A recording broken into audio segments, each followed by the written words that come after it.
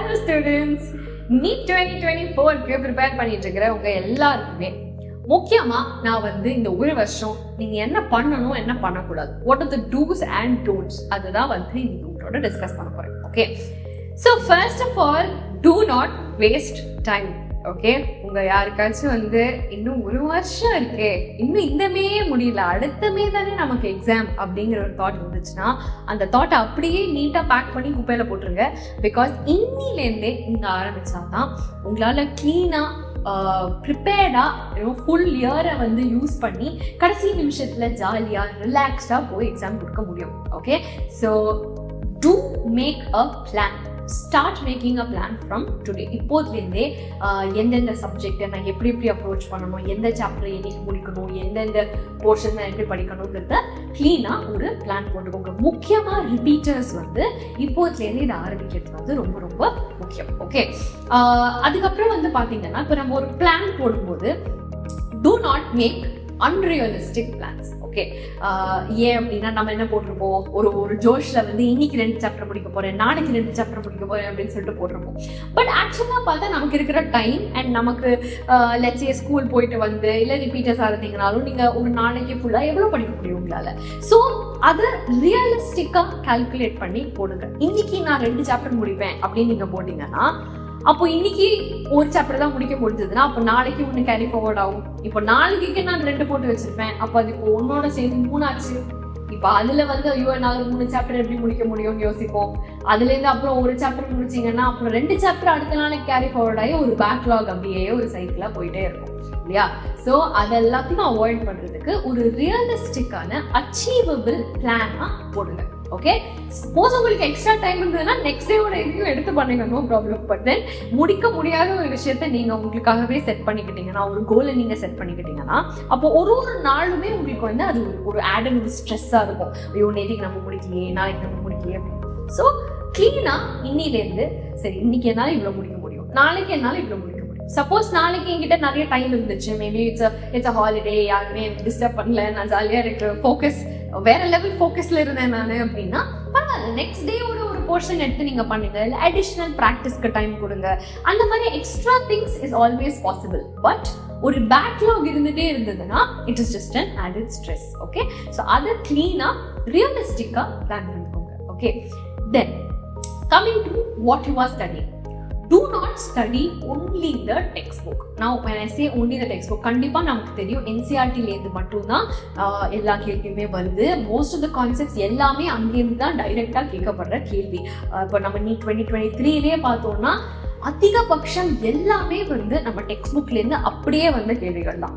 Okay, so அதனால வந்து டெஃபினட்டா டெக்ஸ்ட் புக்கை படிக்கிறது முக்கியம். But only text book is not enough. நீங்க டெக்ஸ்ட் புக்கை மட்டும் படிச்சுட்டே இருந்தீங்கன்னா நான் கொஸ்டின்ல எப்படி அப்ளை பண்றேன், எனக்கு அந்த கொஸ்டின் புரியுதா அப்படிங்கிறது உங்களுக்கு தெரியாமலே போயிடும். அப்போ நீங்க ஒரு ஜனவரி பிப்ரவரி டைம்ல தான் நீங்க first mark test question papers எல்லாம் எடுத்து ப்ராக்டிஸ் பண்ண ஆரம்பிச்சிங்கன்னா அப்போ உங்களுக்கு வந்து ஐயோ எனக்கு இது பண்ண முடியலையேங்கிறது வந்து அகைன் ஒரு டிஃபிகல்ட்டியா இருக்கும். ஸோ இப்போல ஒரு கான்செப்டை நீங்க படிச்சீங்கன்னா டெக்ஸ்ட் புக்ல இருந்து படிச்சுட்டு அதை ரிவைஸ் பண்ணிட்டு உடனே அதுக்கு ரிலேட்டடான கொஸ்டின்ஸை டெஃபினட்டா ட்ரை பண்ணி பாருங்க. ஓகே, ஸோ நீங்க எந்த அளவுக்கு கொஸ்டின்ஸ் ப்ராக்டிஸ் பண்றீங்களோ அந்த அளவுக்கு உங்களால நீட்டா இன்னும் கான்ஃபிடென்ட்டா இன்னும் செமையா போய் அப்பியர் பண்ண முடியும். Okay, so not only the text book, questions practice பண்றது ரொம்ப ரொம்ப முக்கியம். ஓகே, இப்போ 4வது விஷயம் coming to the internet. Okay, internet வந்து டெஃபினட்டா ரொம்ப ரொம்ப முக்கியம். இன்னைக்கு நமக்கு எல்லாமே வந்து இன்டர்நெட்ல தான் நம்ம எல்லாமே பார்க்குறோம், படிக்கிறோம், எல்லாமே பண்றோம் இல்லையா. But use the internet wisely. Okay, ஏன்னா என்ன ஆகும், நம்ம வந்து ஒரு இன்ஃபர்மேட்டிவ் கான்டென்ட்காக வேண்டி இல்லை ஏதோ ஒரு கான்செப்டை புரிஞ்சுக்கிறதுக்காக வேண்டி இல்லாட்டி ஒரு ஆன்லைன் டெஸ்ட் பண்ணி பார்க்கலாம் அப்படின்ட்டு நம்ம வந்து ஆன்லைன் வருவோம். ஆனால் என்ன ஆகும், இப்போ ஃபார் எக்ஸாம்பிள் இப்போ நானே இந்த வீடியோவில் உங்கள்கிட்ட பேசிட்டு இருக்கிறேன்னா அப்புறம் சைடில் வந்து ஒரு Ponniyin Selvan behind the screen அப்படின்னு ஒரு சஜஷன் வந்து யூடியூபே காட்டும். அப்போ என்ன பண்ணுவோம், நமக்கு ஓகே இன்ஃபர்மேட்டிவ் கான்டென்ட் முடிஞ்சுது, நெக்ஸ்ட் அதையும் பார்க்கலாம் அப்படின்னு சொல்லிட்டு அப்படியே வீடியோ ஜம்ப் பண்ணி ஒரு 1 hour நம்ம வேஸ்ட் பண்ணியிருப்போம் இல்லையா. ஸோ இது வந்து ரொம்ப காமனான ஒரு திங் தான், எல்லாருமே வந்து இதை வந்து ஃபேஸ் பண்ணியிருக்கோம். So use it wisely.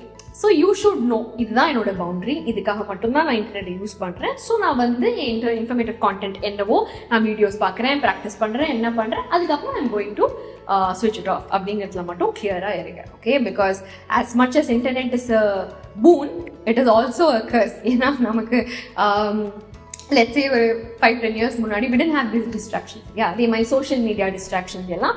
I'm not saying you should not like எதுவுமே இருக்கக்கூடாது, you should live like a saint, ஒரு முனிவர் மாதிரி இருக்கணும்னு நான் சொல்ல வரல. பட் யூஸ் பண்ணுங்க, வைஸா யூஸ் பண்ணுங்க. ஓகே, நான் 10 minutes in a day தான் நான் வந்து ஒரு என்டர்டெயின்மெண்ட்டுக்காக I'm going to watch something, இல்லை half an hour, அந்த மாதிரி நீங்களே உங்களோட ஸ்டடி பிளானோட சேர்த்து இதையும் ஒரு பிளானாக போட்டுக்கிட்டீங்க அப்படின்னா அக்கார்டிங்காக வந்து உங்களால் இன்ஃபர்மேட்டிவ் கான்டென்ட்டையும் சரி உங்கள் என்டர்டெயின்மெண்ட்டையும் சரி பேலன்ஸ் பண்ணிக்க முடியும். That's what I mean telling to say. Okay, then also இங்கே படிக்கிற பிளான் எல்லாத்தோடையும் சேர்த்து நம்ம வந்து நம்ம லைஃப் ஸ்டைல், நம்ம என்ன சாப்பிட்றோம், எப்போ தூங்குறோங்கிறது எல்லாத்தையும் ஸ்லைட்டாக மறந்துடுவோம் இல்லையா? So two not ruin your health in the process. So definitely ஒரு healthy lifestyle is very very important. So sleep இல்லாம சாப்பிடாம அந்த மாதிரி விஷயங்கள்லாம் பண்ணீங்கன்னா நீங்கள் எக்ஸாம் டே அன்னைக்கு எவ்வளோ படிச்சிருந்தாலுமே you have to be in a healthy state, mentally, physically. அப்போதான் உங்களால் போய் நல்ல எக்ஸாம் எழுத முடியும் இல்லையா? ஸோ அதனால do make a good plan that gives you good rest. நல்லா சாப்பிடுங்க. அதே மாதிரி நீங்கள் படிக்கிறதுக்கு நடுவுலையும் வந்து விஷன் பிரேக்ஸ் வச்சுக்கோங்க. மேக் ஷூர் நீங்கள் ரிலாக்ஸ் பண்ணிக்கிறதுக்கு ஒரு ஏதாவது ஒன்று கண்டிப்பாக உங்களுக்கு வேணும். இட் கேன் பி சும்மா ஒரு வாக் போகிறதா இருக்கலாம் ஒரு 15 minutesக்கு, இல்லை it can be practising yoga, can be practising breathing exercises, இல்லை meditation.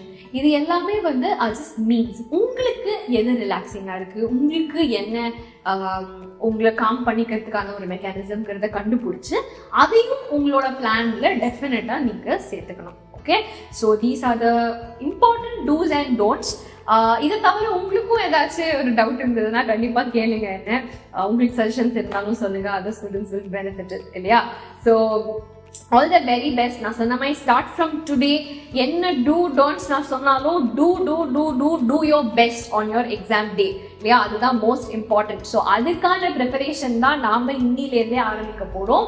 So it's just a matter of 1 year இல்லையா? So 1 yearல let's give our best and do our best in the exam. All the best பசங்களா.